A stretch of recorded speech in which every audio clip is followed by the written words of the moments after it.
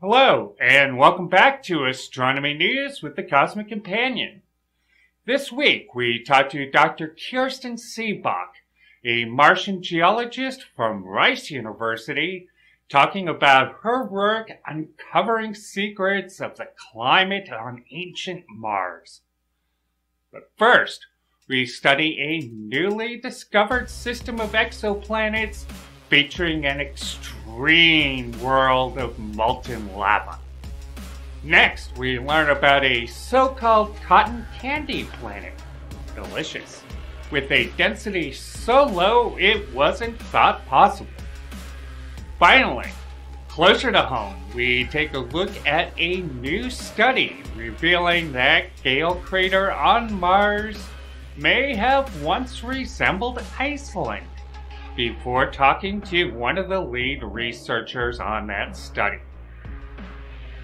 Astronomers studying data from the TESS spacecraft have recently found an intriguing family of planets featuring an extreme rocky world of molten magma.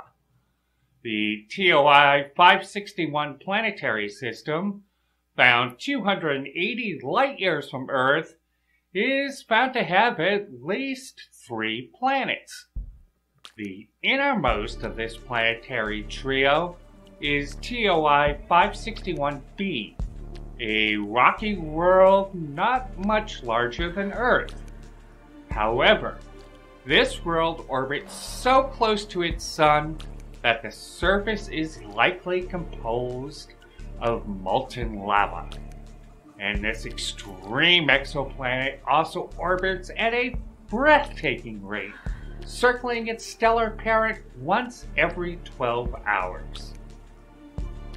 A new study of the exoplanet WASP-107b shows this gas giant has a density lower than what astronomers thought was possible. This so-called cotton candy planet is as large as Jupiter, but has only 1/10 the mass of the king of our solar system. Astronomers previously believed that gas giants like Jupiter could only form around rocky cores 10 times as massive as Earth or larger. But WASP-107b is just 40% of that so-called minimum size. A study of climates around Earth has revealed a surprising fact about ancient Mars. The climate of the red planet 3 billion years ago, at least around Gale Crater, was surprisingly like modern-day Iceland. A team from Rice University made the finding while seeking to better understand the climatic conditions present when layers of sedimentary rocks examined by Curiosity rover were formed. Looking deep into the universe, we see backwards in time. And the oldest light in the universe holds secrets to how everything around us will, one day, end. Meanwhile, stars, planets, and galaxies dance in an intricate ballet, occasionally giving birth to life. We are a fledgling species, just beginning to visit other worlds. We are a way for the universe to understand itself. The Cosmic Companion strives to bring the universe down to Earth, and we depend on your help to make it happen. For information on subscriptions and ways to donate to this program, please visit thecosmiccompanion.net. Thank you. Today, we're joined by Dr. Kirsten Siebach of Rice University, one of the leaders on this new study examining the climate of the ancient Mars.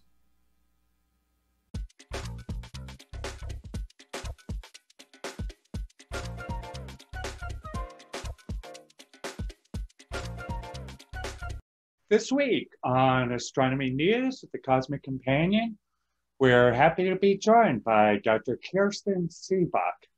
She is a Martian geologist at Rice University and has found that ancient Mars may have looked eerily familiar. Welcome to the show, Kirsten.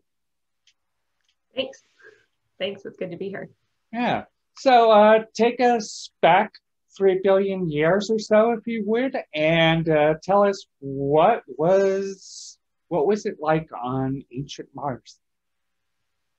Yeah, so we're using observations from the Curiosity rover.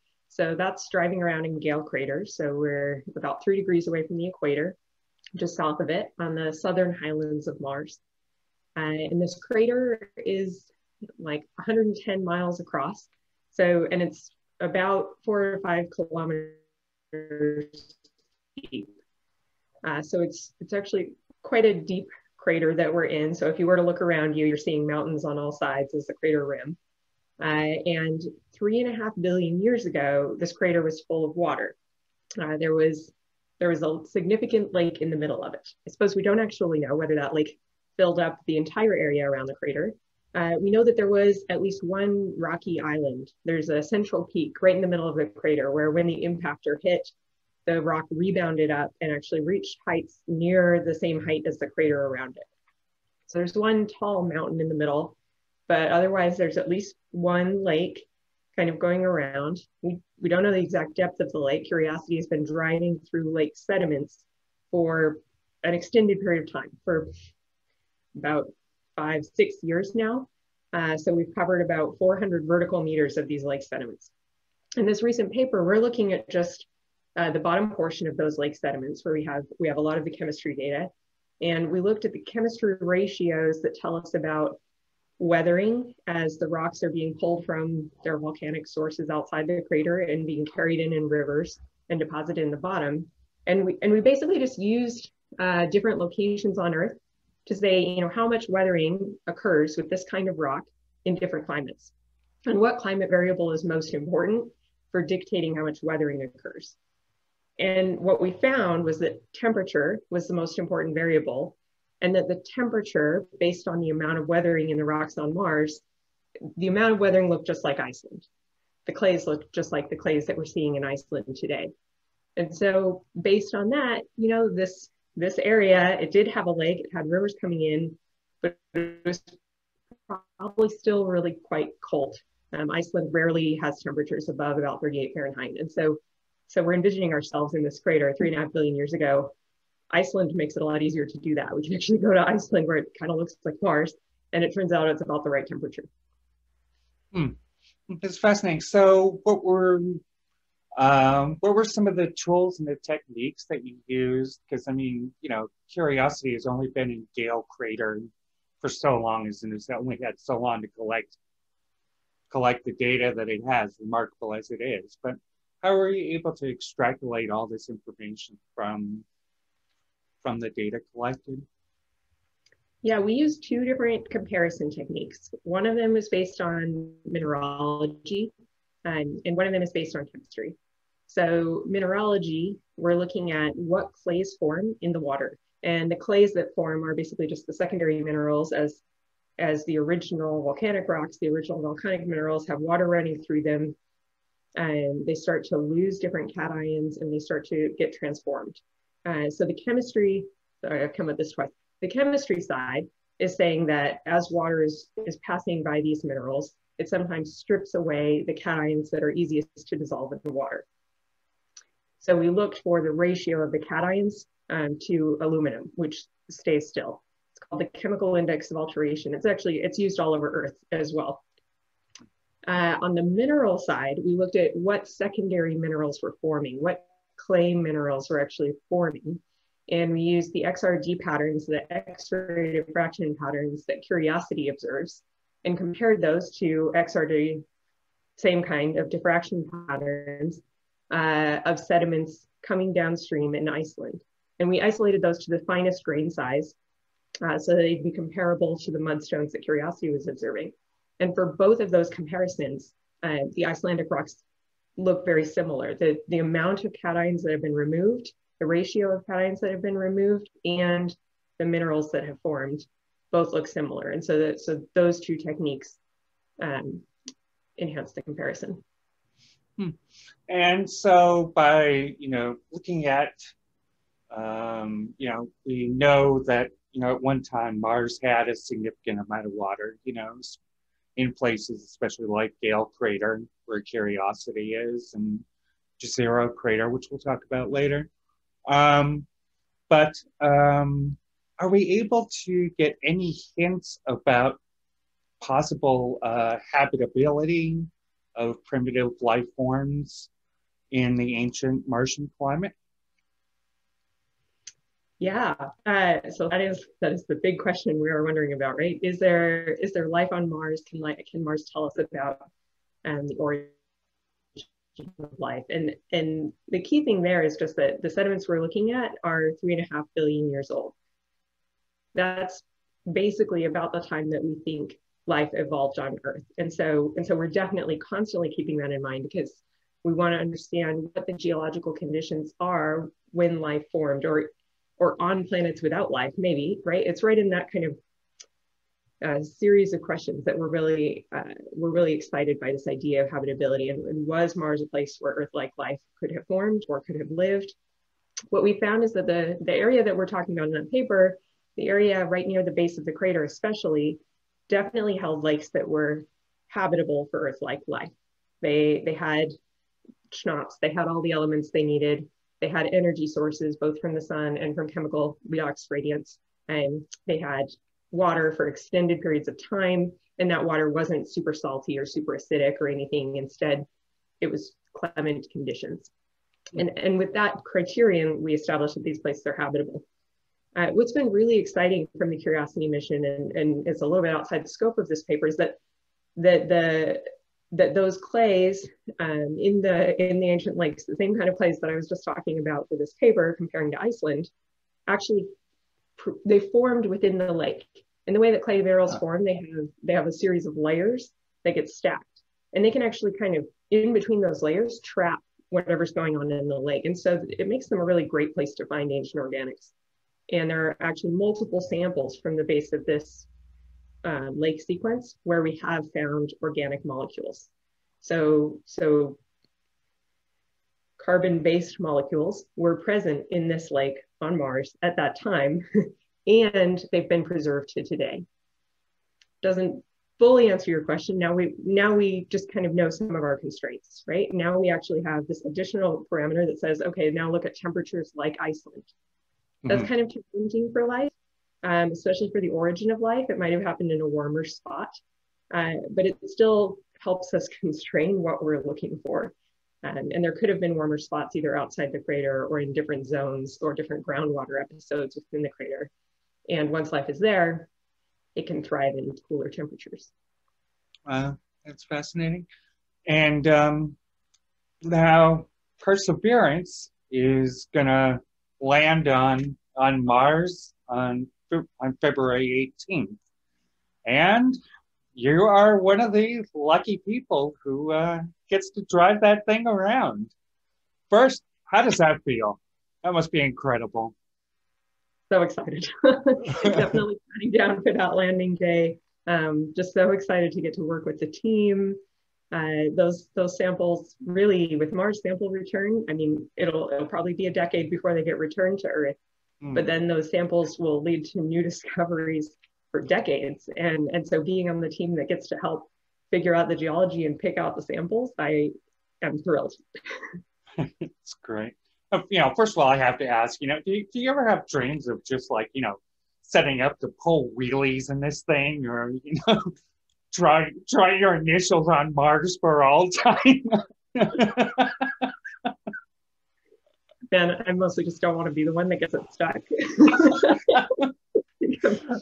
I think there was a Big Bang Theory episode about that.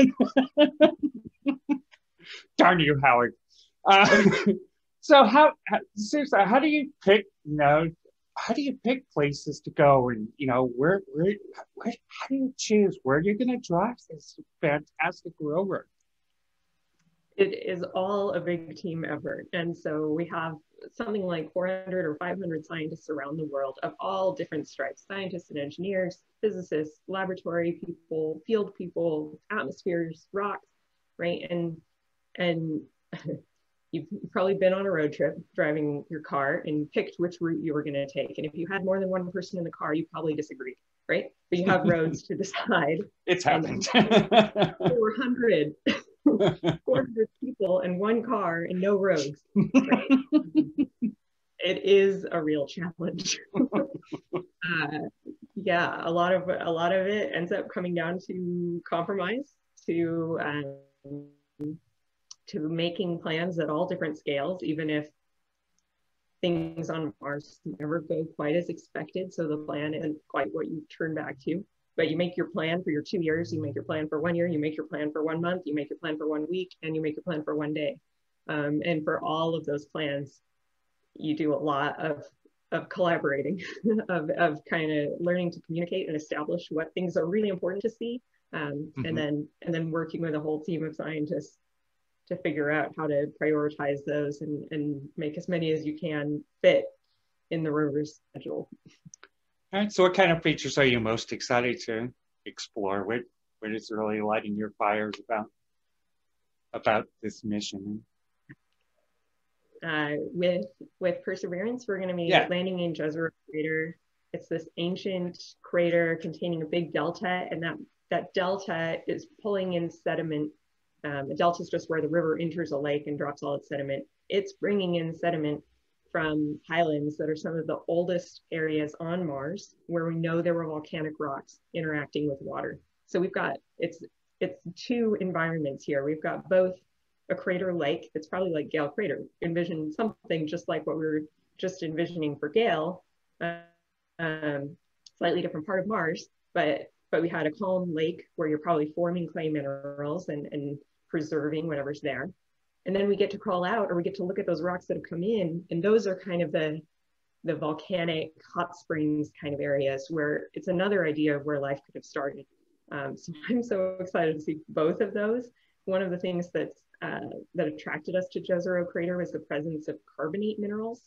So in addition to clay minerals, those are another type that form really early on in the water usually, and because they form rapidly, they're kind of salts that grow quickly, they're a great place to preserve fossils. So if you've seen limestones anywhere, you've probably noticed little fossils in limestones and in rocks and buildings and things. So really excited to see the carbonates, really excited for that kind of dueling habitable environments, and really excited for whatever surprises we find when we get there, because that's really what always happens with these missions. We have predictions, we have plans, and we find more than we ever expected. That's pretty amazing. And just tell us a little bit about this mission and about the samples that you'll be collecting and how they're going to eventually get back to Earth. Yeah, so it's a rover. It looks kind of like Curiosity, so it's kind of a small SUV size mission, but its main purpose, instead of Curiosity, which is a roving laboratory with laboratory instruments to analyze drilled samples that it collects, this one drills, but instead of collecting drill powder, it collects a rock core, and it's a core actually about the size of your pinky, and it puts those into these specially designed sealed tubes. We have about 3 dozen sealed tubes. And so the goal for the people driving it is to go find the best 30-ish samples that we can, collect them, put them in these little sealed tubes, again, about the size of your pinky. We'll drop that pile of sealed tubes on the surface, and then there are 2 follow-on missions, and this is a cooperative effort between NASA and the European Space Agency, ESA. The second mission will land. It'll send out a little rover. It'll go over and grab each of those samples, bring them back to its lander, where it has kind of a launcher set up. It'll launch that whole set of samples into orbit around Mars. A third mission will come from Earth. It'll grab those samples from going around Mars and bring them back to Earth. And this is our first time bringing Mars samples that we've collected, that we have context for, back to Earth for analysis. And so we're so excited to get those, in about a decade. Wow, that's great. And of course, in speaking of the European Space Agency, they have the Rosalind Franklin rover headed to Mars in 2022. What are you hoping to get out of that? What are you hoping to learn from that mission? Yeah, with each new mission, we gain a new set of observations and a new point around Mars. And so Rosalind Franklin's going to a different location, not a crater delta, but kind of wider plains with interesting kind of large scale stratigraphy or large scale layering of different types of rock. And so Mars is a lot smaller than Earth, but if you took all the land area on Earth and squished it together, it's the same land area as Mars. So we've been to Mars 8 times. We've landed on Mars 8 times. With Perseverance, that'll be 9. With Rosalind Franklin, 10. And China's got a mission going. Yeah. Just think about if you were trying to understand Earth and you had been to New York and Houston and Sydney, but you hadn't been to the Outback, or you hadn't been to Brazil or the Amazon. Right. Every single mission, especially if they go to a different type of site and they bring a different type of instrument, really changes how we understand the whole system. And so with Curiosity's observations, we've got a new version of what we think Mars looks like in our head. But there's certainly more to find, and we won't know what that is until we get more data from a few more sites. And certainly before we start sending people, it'd be great to have a little bit of a better map of different sites on Mars and what they can tell us and what the environment is like at each site. Both in terms of the present environment that humans would be experiencing and in terms of these ancient environments that excite me, that tell us about what Mars looked like at that time when it looked more similar to Earth. And so just so excited to get more data points. Same with the Chinese rover. All right. Yeah, I'm really looking forward to that as well. So thank you so much for being on the show, Kirsten. It was wonderful talking with you. Oh yeah, it's great. Everyone mark your calendars. So excited to see Perseverance land. It's going to be great.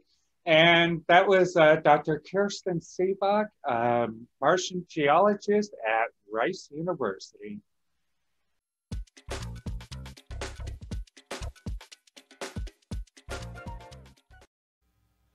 Join us each week on Astronomy News with the Cosmic Companion as we bring space and astronomy news together with groundbreaking scientists directly to listeners and viewers around the globe. Subscribers to our VIP newsletter see every episode of the show a day before the general public. We depend on support from viewers just like you. For ways to help support this program, including VIP subscriptions, please visit thecosmiccompanion.net/support. Please stay safe, stay healthy, and keep your wonder alive.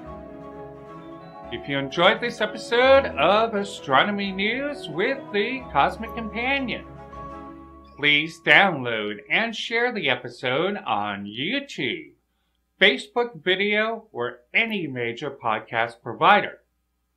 For more details on space and astronomy news, please visit thecosmiccompanion.com or thecosmiccompanion.net.